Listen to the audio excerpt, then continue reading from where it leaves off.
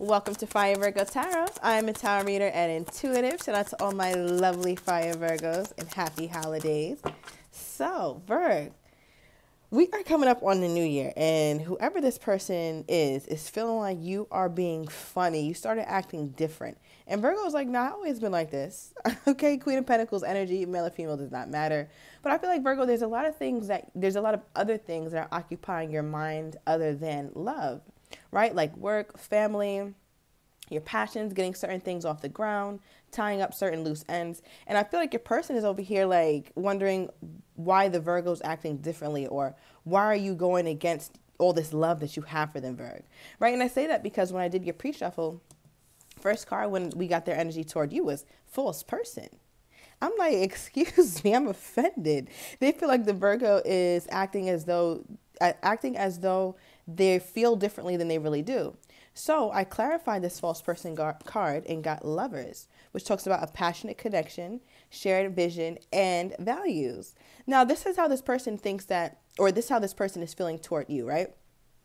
They feel like you guys have a ton of connection. You guys are very passionate about each other. So many similarities. This reminds me of like a Two of Cups card, right? But it's like there's this energy where they feel like you don't really show it, or you stop showing it. And number two, they also feel like now they have to put on a front. So they're not really opening up to you as much as they usually would. Okay, clarify this card, Spirit. What's going on here? What is going on with this Virgo? Clarify the false person. Clarify the false person. Oh, Lord, I done took a whole bunch of soil with me from that damn plant I got sitting over here. Hold on, Virgo. All right. Clarify the false person. What is this? What is this? Look, Four of Pentacles is a card of holding back. And you see how this person has like a fan over their face. They're not really revealing who they are. Neither is this person. They got a damn mask on. So I feel like both of you guys, Virgo, are holding back from each other for whatever reason. And you feel safer that way, especially this person. Maybe they haven't reached out. Maybe they're holding back on some sort of affection or kindness. Now, how is my Virgo receiving this kind of behavior? Because this is not it. How is Virgo receiving this person's behavior? Look, Ace of Swords. 222 in the timer. Virgo's ready to wield that goddamn sword. Ace of Swords also could represent, obviously, communication, conversation. Nine of Pentacles here is you. I feel like you wouldn't mind having a discussion, but you also are like, you know what? I'm thinking about cutting you off, to be honest, to be quite honest. Why is Ace of Swords here? For how my Virgo feels. Look, Six of Swords reversed. This is something that hasn't really been closed. This is not a chapter that has been closed out here, Virgo. And I feel like it gives you a little bit of stress and anxiety because you're just like, why won't this person go away? Why do they pop up in my mind? And I think because of that, it makes you kind of want to ignore them more because it's like, you know what? I need to stay on top of the situation. Look, I just went the deck. Seven of Cups reversed. Like, I need clarity. I need something that's going to be concrete. I can't keep being in this limbo position with this person.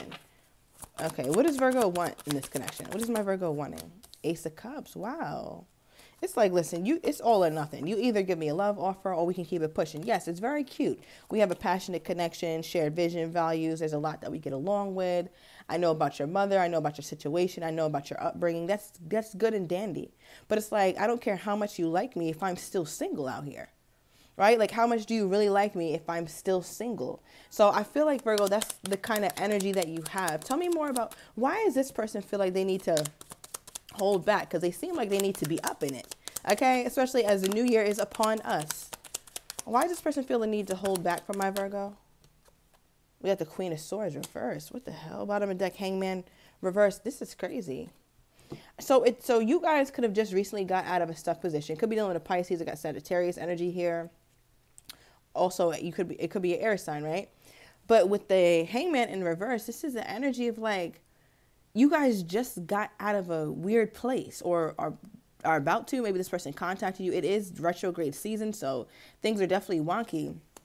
But with the Queen of Swords reversed, it's like you got out of the stuck place or getting out of the stuck place and they're still not putting their best foot forward. I feel like this person is somebody who has a very, very difficult time compromising here, Virg.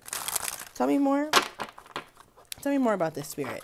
Like, it's my way, or they kind of get cold or something like that. What is this? Wow.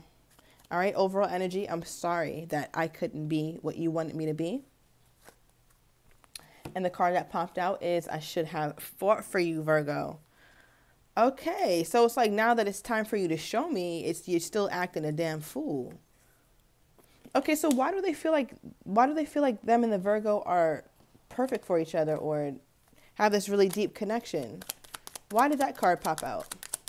Ooh, the moon. Okay. So this definitely talks about feelings that have been undisclosed, feelings that are uncomfortable, feelings that run deeply.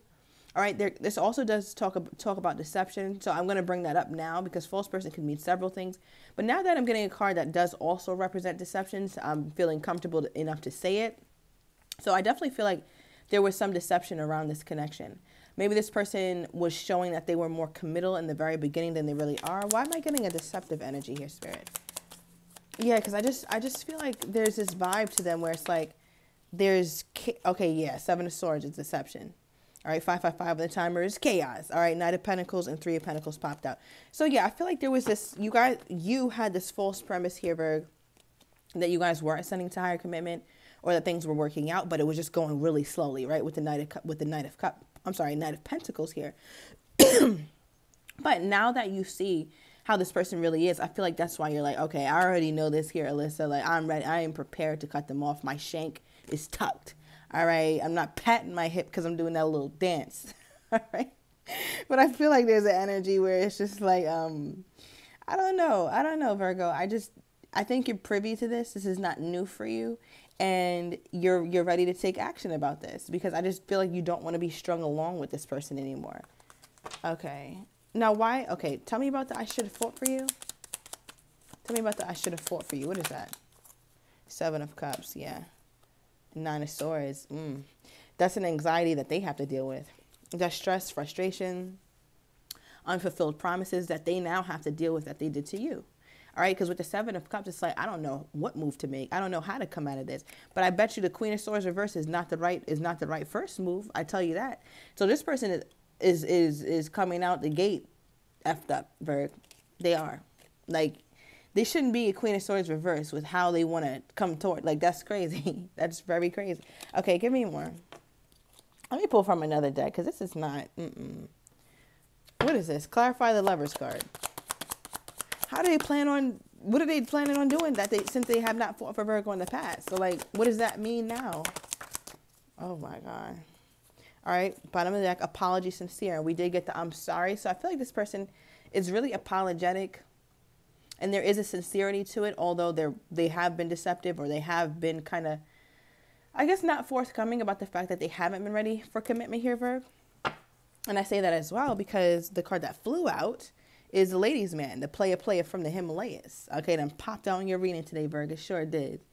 Right, so I feel like this person should have felt like they should have fought for you more because they didn't choose you. And I feel like this person, they kind of enjoyed their singlehood, their freedom, and they allowed time to pass. And now that they allowed time to pass, that's the worst thing you can do for a Virgo. Because as time is passing, the Virgo is getting wiser and wiser and ready to move the hell on. Just period. Tell me more. Tell me more about my Virgo. What moves is my Virgo going to make? The World card. Virgo is done.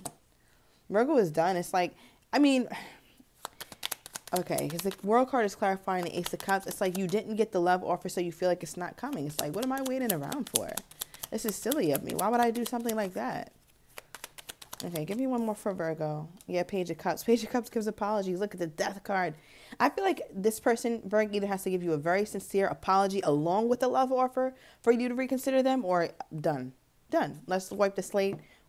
This whole shit is quiet.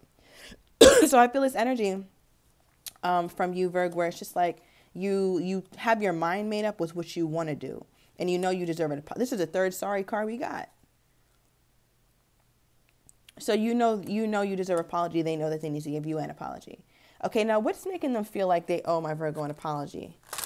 What is the driving force behind them feeling like they owe my Virgo an apology? Tell me more. Ooh, okay, I fell on the ground. Ooh, we got boundaries. All right. So the boundaries talks about knowing when to put up your walls and let down your walls. So I feel like this person never really allowed you in, which is why you guys weren't able to ascend to higher commitment. I mean, how far can you go with someone if you don't have access to them, right? You need full access to them. And I feel like, Virgo, that's why you're in Ace of Swords. There were things in this relationship that weren't able to be cut down or able to be seen. Because the Ace of Swords talks about epiphany moment, truth. And if you can't see someone's truth, or if they're always being a false person, keeping part of themselves tucked away from you, it's like, I can't do anything about that. Okay, tell me more. What is this person's plans around their boundaries? Clarify this, Spirit. What is this person's plans around not letting the Virgo in? Okay. Bottom of the deck, overcoming obstacles. And then we have declutter, letting go of old items, creating a new sacred space for yourself. So the way that I'm reading this is like your person understands that the way that they've been going about this connection is not going to go, it's not going to get you to anywhere. It's just not. Right? So I feel like they're realizing that there's certain things, certain habits, certain patterns, I'll even say, that they have. And this is over time, Virgo. This person has been like this.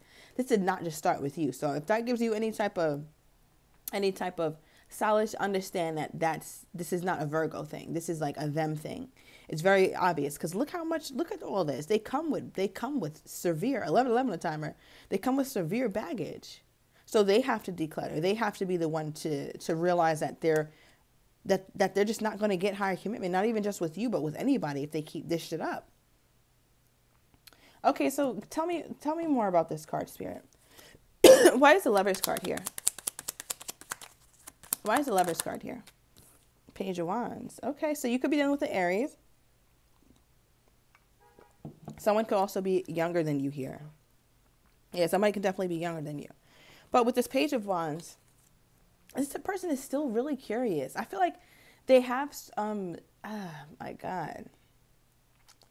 I feel like your person has been stunted, like emotional growth stunted, spiritual growth stunted. It just feels like they're not really walking on their path here, Virg. Not to say that they're not trying. I mean, they do seem to be trying to declutter, get rid of some baggage, get rid of some old patterns, some old things, which is fantastic. That's a nice start. That's cute. But it's like they still have this immaturity to them. And there's nothing you can do with that, Virg. Like, okay, in what regard? Hold on, what is this? Does this person realize that they're immature?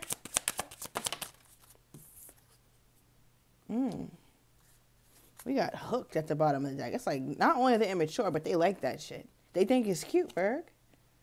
All right? It's like they plan on... It's almost like this is that person who's like, yeah, I know I never had a job, but that's okay. At some point, you know, I'll walk down the street and somebody's going to tap me on the shoulder and say, sir, do you need a job? Or ma'am, do you need a job? Like there's somebody who just a little bit out of touch with reality in terms of how life works. They think that it's okay to just be aimless until one day they're given a map, not realizing that they have to sit down and create a map of their own. I hope that makes sense. I don't know. But the card that we got with if they understand the level of the immaturity, we got crying over you. Sad, hurt, upset. Not really, Virg. Right? Because this is somebody who is a victim. This is a victim. This person didn't do shit.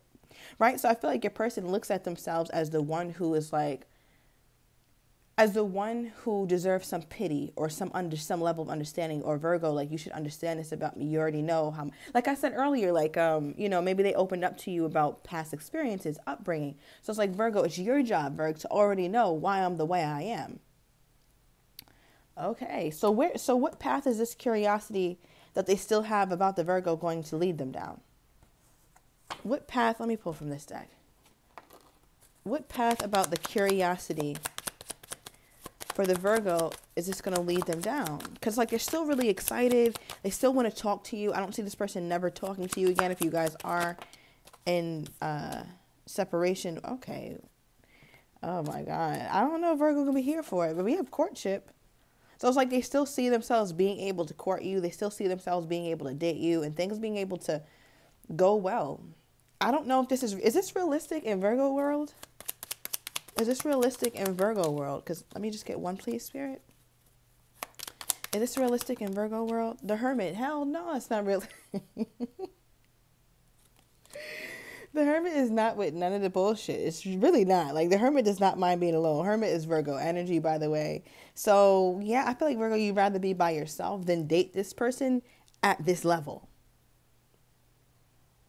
I don't know, Virg. This reading is pretty straightforward today. All right. Let me pull some from the damn messy deck because I don't know what's going on. All right. Look, as I split the deck, we got single. New love me, please. Like, Virgo was cool with being single from this person. Or there could also be new love around the corner. I just saw Leo.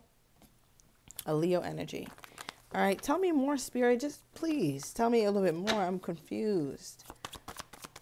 I don't understand. Clarify courtship. Yeah, look, as I said, I don't understand. Yes, unanswered questions. Correct. I'm confused. Clarify courtship, please. Virgo say that courtship shit is quiet, number one. All right. We have building and a damn fool, Virgo. I feel like part of you could be a little bit open to this person, but you feel like, oh my God, would I be silly for this? Or is this person crazier than I'm giving it credit for? All right, because we also have the building card. Part of you and this person, because you've built with this person before, it's like, okay, what the hell? Like, maybe I can try it, but Virgo, I just feel like you wouldn't feel good about it unless, like, this person goes through some sort of major change here. You just wouldn't feel confident about the change, I guess I should say. As much as you'd like to, yeah, we have date here. Okay, as much as you'd like to probably date this person or try and be with them again, it just feels like you wouldn't be proud of this person or something. All right, give me more. Give me more in this person's energy toward my Virgo spirit. Ooh. All right, we have a text, but I can't show what kind of text it is, if you get me. All right, bottom of the deck, come see me. Okay. All right, Virg, I'm going to go into the extended. I'm going to get your person's, wow, okay. Next actions toward you, how they're truly feeling and don't have the courage to say, as well as what you're not expecting, and the likely outcome. If you're interested, everything is down below in the description to the extended. See you in a minute, Virg.